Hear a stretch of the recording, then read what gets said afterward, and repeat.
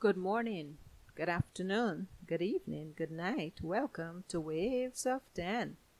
The topic for the summer 2022 season is Common Issues Around the World. I will only touch lightly on these issues, so let's jump right into it.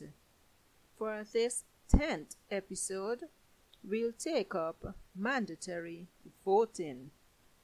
Mandatory or compulsory voting occurs when citizens of a country must register and vote in their country's election. If a citizen breaks this law, they may be subject to penalties such as jail time from 1 month to a year or fines. Presently, there are at least 21 countries with this political system. However, as time passes, some countries have taken up this system but has done away with it. For years, the debate has been raging as to whether it is worth compelling one's citizens to vote or simply leaving it up to them to decide if they want to vote. Some reasons have been put forth as to why mandatory voting is advantageous. Reasons such as it is part of one's civic duty as a citizen of the country, just like paying taxes. Also, it will help to increase one's interest in politics because if someone must vote, it will force them to learn more about the candidates and their policies. Additionally, those who are in Parliament were chosen by the people, whether they were forced to choose them or not. Those who are against compulsory voting cite that the freedom of human rights and the religious rights of citizens are infringed on.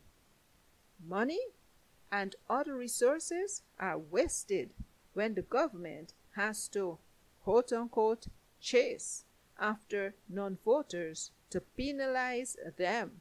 Also, because it forces citizens to choose candidates, they may just blindly choose anyone and thereby may even cast their votes for Mr. Peanut if his name was on the ballot.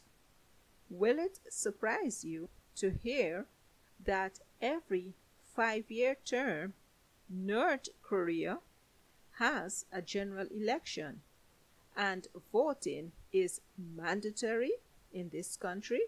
However, they see almost, if not directly, a 100% turnout of voters. While I will not get deep into this country's political setup, I will add that there is only one name on the ballot, and if a citizen refuses to choose this name, their life will never be the same. Nevertheless, there are at least 3 political parties in the country's parliament, and March 2019 was the country's most recent election. In Luxembourg, Bolivia, and Uruguay, voting is mandatory, whereas it is not so for Chile, Fiji, and Venezuela. Thanks for listening, guys. Goodbye.